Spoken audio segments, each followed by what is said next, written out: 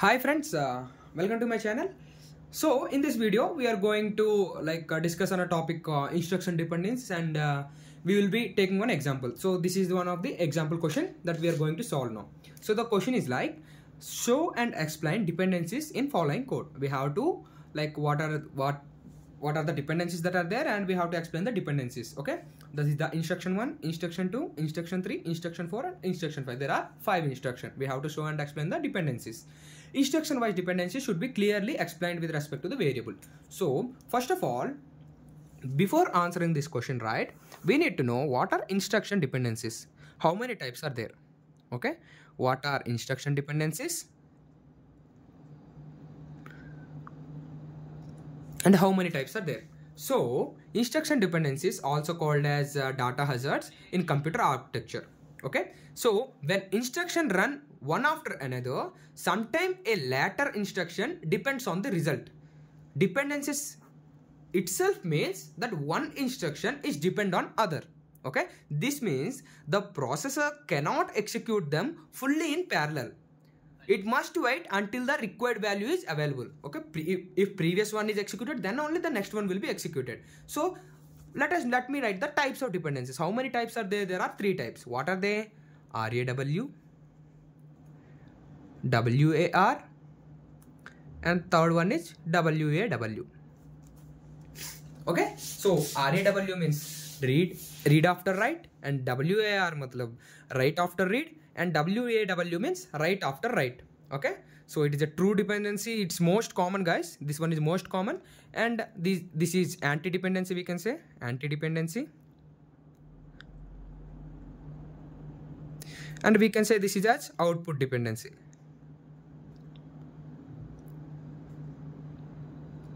And what we can say this as true. Okay, done. So there are 3 dependencies: RAW, WAR, and WW. So here we are mainly focusing this question. We are mainly focusing on RAW dependency. So what is the first instruction? Move R2, 10. Okay, now I will be explaining this question by comparing it with daily life as well. So first one, dependency. I am writing dependency. So there will be dependency matlab one instruction is dependent on other instruction. So I will be writing I1, I2 dependency. Okay, so it's based on R2, that's why. So first of all, I2 sets R2 equal to 10. Okay, in this question you can in this instruction you can observe I2, that means R2 and the value 10 assigned. R2 equal to 10, it assigns. Now what it will happen, I2 uses, sorry, this one I1, I am very sorry, I1 sets R2 equal to 10, and I2 uses R2's value to load memory into R6. Got it? What happened? Just I1 sets value for R2 equal to 1, and then I2 loads that R2's value to load memory into R6. Okay, now which dependency it is? Raw dependency, RAW. Read. First it is reading and after that it is writing, like that. Raw dependency on R2. So if we compare it with daily life, you need the address of house, like one house, that is I1, before you can go there to pick up a parcel. Okay, so you have to know the address of the house, such that before you can go there and to pick up the parcel. That means this is the address of the house, and the I2 is the parcel. If you know the address of the house, then only you can collect the parcel. This is the information 1, this is the information 2. Okay, so like this I am comparing. Okay, now let me go to the second dependency. Here there are 4 dependencies. I will be writing dependency 2 now. Dependency 2 is like I2 to I5. It is on R6. How it is working, let me see. Okay, so first of all, I2 loads R6, right? I2 loads data into R6. Done. Then I5 compares, here it compares with which one? I5 compares which to which? R6 and R1, right? Yeah, R6 with R1. And this one also we can say as raw dependency.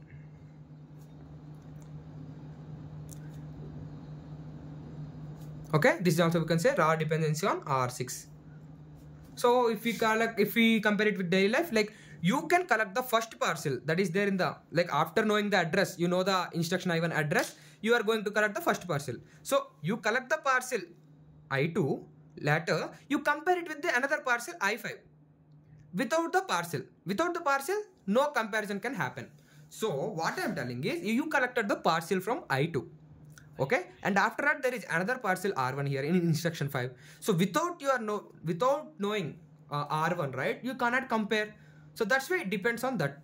That's why we have done RR dependency, read after write.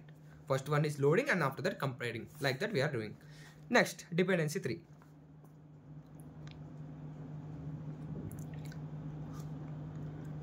Dependency 3 is from I3 to I4. How it works? It depends on R2 mainly. The main thing is, so first of all, what is I3 here? I3 updates R2. I3 updates, like it is adding, right, R2 plus 4, like that. R2 in R2 it is showing R2 plus 4. Updates R2. Okay, that is equal to R2 equal to R2 plus 4. R2 plus 4 it is adding and it is storing the R2. That means update. And after that I4 uses new R2 and like to load in R1. Okay, you got it right? I2 loads R2 and it is loading in R1. So similarly same like this only, right? So we can say raw dependency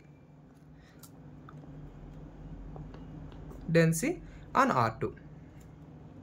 You think it will complete it, you can I3, I4, I1, I2 and I2, I5 it is complete, you can think, but still there is one more dependency left, that is dependency 4. Dependency 4, that is from I4 to I5, that is for R1. Okay, if you can see the R1, okay, so if you can see the I4 to I5, so what is happening? First I4 loads the data of R1, right? I4 loads data into R1.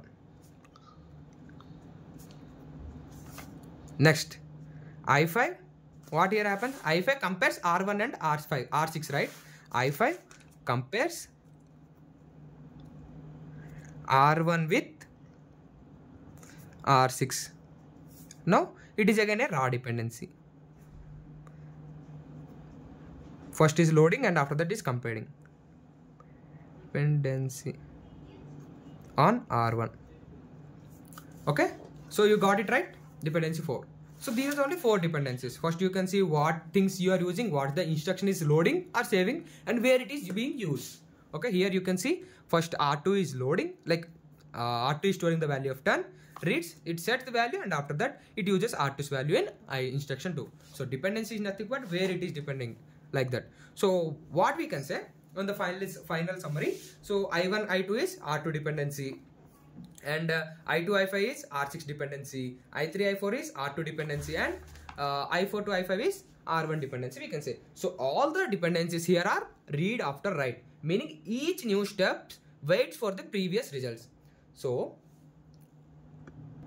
in real life as well, if we compare, like you will get the address of the first house, then you will collect the parcel and you move to the next house and you will collect the second parcel and you finally compare the 2 parts. Like this you can compare it with real life, and this shows how processor deal with instruction dependencies where each step sometimes waits for the previous one's result.